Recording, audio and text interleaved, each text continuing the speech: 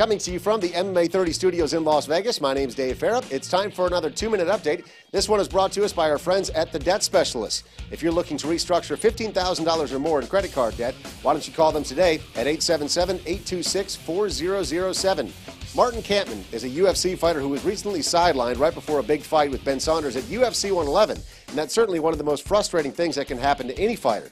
He was preparing for his fight when he got cut bad right over his eye at his practice at Extreme Couture in Las Vegas.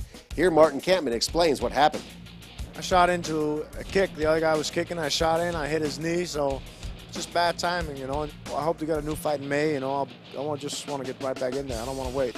At UFC 109 in the co-main event, Chael Sonnen shocked the world by beating Nate Marquardt. Many people expected Nate to win that fight, including Nate himself. He said, although he lost, he's ready to fine-tune his training and get back to the gym and figure out who his next opponent will be so he can simply move on.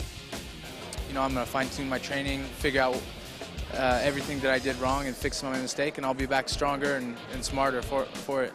Is that the hardest part, is waiting after, whether it's a win or a loss, to find out what's next? Yeah, definitely after a loss. I mean, you want to get right back in there and kind of redeem yourself. Many people consider one of the best fights of 2009 to be the WEC's Ben Henderson versus Donald Cowboy Cerrone. Well, on April the 24th, we're going to get to see the rematch in the WEC's debut on pay-per-view.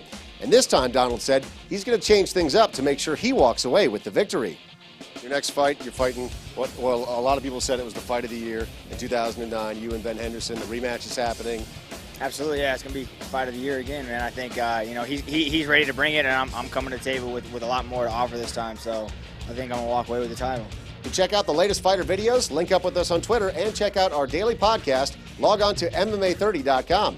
From the MMA 30 studios in Las Vegas, I'm Dave Farra. Thanks for watching.